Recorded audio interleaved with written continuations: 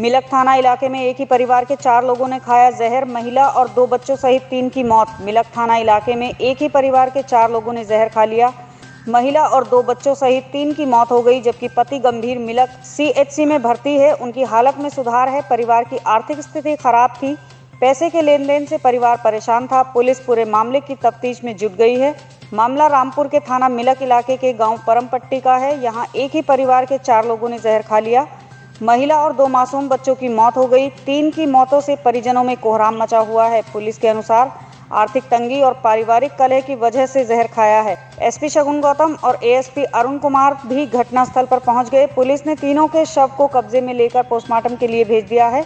मृतक महिला के पति को पुलिस ने हिरासत में ले लिया है। पति से पुलिस पूछताछ कर रही है। पुलिस ने पूरे मामले में तफ्तीश शुरू कर दी है।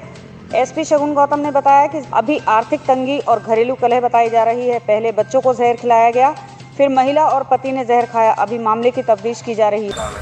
पुलिस मौके पर पहुंची और जो 3 डेड बॉडीज थी उनको यहाँ शिफ्ट कर दिया गया और जो हस्बैंड है वो अभी आपने देखा सीएचसी मिलक में सही सलामत है।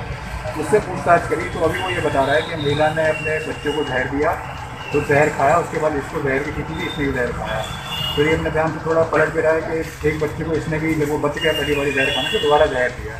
तो अभी हमने इससे पूछताछ की है, मुकदमा दर्ज करेंगे। जैसे भी कंप्लेंट मिलेगी उसके बाद प्रथम दृष्टया लग रहा है कि महिला ने बच्चों को जहर दिया, उसके बाद पुरुष को बोतल की बच्ची की जहर की थी, सुल्फा टैबलेट की हुई, इसने भी खाया। और जो बता रहा है कि कुछ फाइनेंशियल प्रॉब्लम थी, पैसे का लेन देन था, पारिवारिक कलह भी थी। बाकी इन्वेस्टिगेशन में क्लियर करेंगे क्या है क्या हुआ। एक बच्चा करीब 3 साल का है लड़का था, दूसरा बच्चा 1.5 महीने का लड़का था, महिला की उम्र करीब 25।